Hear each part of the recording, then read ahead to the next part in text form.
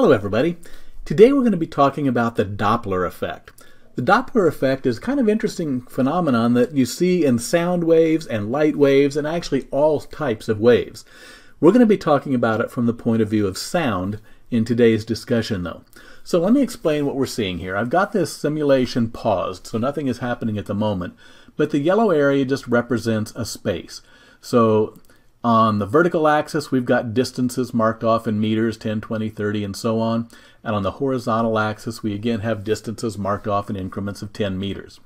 Right here at this location of -40 meters, this blue circle represents a sound source. And this sound source, when we start the simulation, will play a frequency, a tone, with a 100 hertz tone. And so right over here, this represents the frequency that will be emitted. This green line represents our observer. That would be like an ear, or this is a person with an ear who's listening. And if we just let this thing play for a minute, what we should see is that these red circles start coming out, and those represent the sound wave. And so this thing is emitting 100 cycles of sound per second, and our observer is hearing 100 cycles of sound per second. Now let me pause this and reset it. And I want to point out a couple of things. First, this first red circle represents the crest of the very first wave. This red circle represents the crest of the second wave that's emitted. So the distance between these circles represents the wavelength. And remember, there's a fundamental relationship with all waves, and that is that the speed is equal to the wavelength times the frequency. So when we start this thing playing, and I'll pause it again here in just a second. Okay. Now notice that our observer hasn't really heard anything yet. Even though this is saying they're going to hear 100 hertz, they haven't heard anything yet because the sound has not yet reached them. But notice that the distance between the wave fronts is very consistent here, and it produces this circle or this concentric ring pattern. And each one of these then, the distances between the red rings, that is the wavelength. So the wavelength is the same in all directions out from our source. And so when we play this, now our observer is hearing the waves and it's receiving 100 waves per second, just the same as the source is sending those out. Now, I'm going to pause it again, but this time when I reset it, or after I reset it, I'm going to change it so that our object that's emitting the source will be moving toward the ear. So let's put this up and notice that our numbers here, the source velocity says in units of speed of sound. Sometimes you'll see that called a Mach number. M-A-C-H is Mach. And so if something is traveling at Mach 1, that means it's 1 times the speed of sound. If something is traveling at Mach 2, that's 2 times the speed of sound. Well, I'm going to put this up so that our object is going to travel at Mach 2. And notice that our pattern has changed just a little bit. Let me pause it here. Since the object is moving forward, in the amount of time that it took this first sound source to be produced until the second sound source was being produced, our source had moved forward, so that the waves here in front are kind of getting compressed. And notice that the waves behind our sound source are being spread out. That means that our observer here, the green line, when it starts hearing the sound, it's hearing sound waves that have a shorter wavelength than they were when the object was standing still. And remember, if the wavelength goes down, the frequency goes up. So our observer will actually be hearing a frequency of 125 hertz, even though the source is only emitting the sound at a rate of 100 hertz.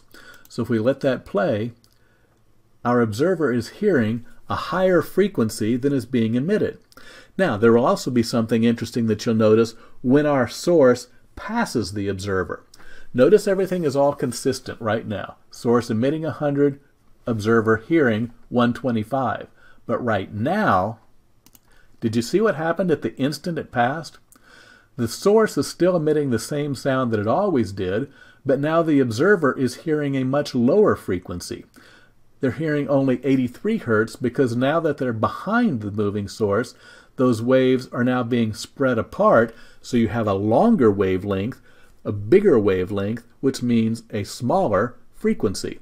So the frequency was reduced. So the frequency that our observer is hearing depends upon not only the frequency that's being emitted, but on how fast that source is moving. So let me reset all this again and pause it, and I'm going to make our object move faster now. I'm going to make it move up here almost to the speed of sound, 0.9, Mach 9, 0.9, and pause it. Okay, notice again how these waves are being really compressed out in front of our moving object. So when they start being heard by our source here, they're going to be at a very high frequency. The source will now hear a frequency of 1,000 hertz, even though they were only being emitted at a rate of 100. And when it passes,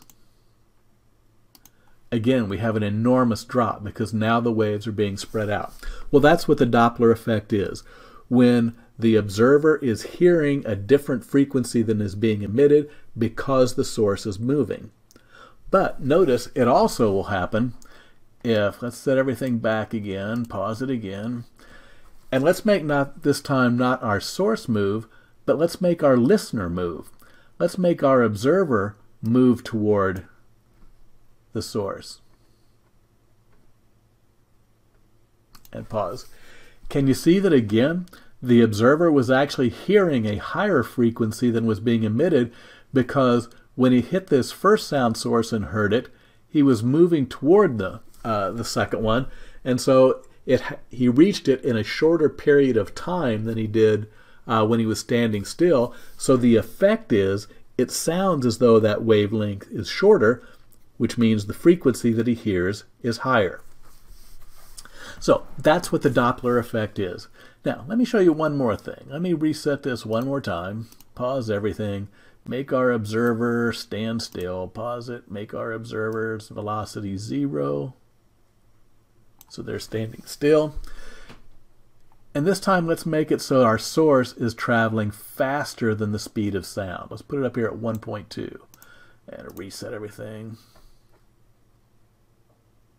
Okay. Can you see now how the waves are, he's actually passing them, and so we get this area where the sound waves are being all really compressed?